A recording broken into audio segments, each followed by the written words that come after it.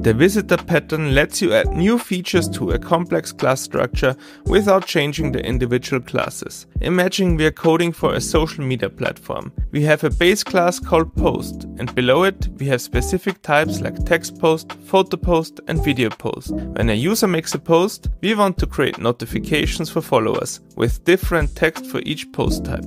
Instead of adding this feature directly to the 3 post classes, we create an interface called post_visitor with a visit method for each type. Then we add a method called accept to the base class, taking the visitor as parameter. We have to implement accept in each subtype, where we simply call the visitor's visit method and pass this as a parameter. To create notifications, we make a class that implements the post_visitor interface and implements each method. The last step is to call the accept method with our visitor to get the right notification depending on the post type.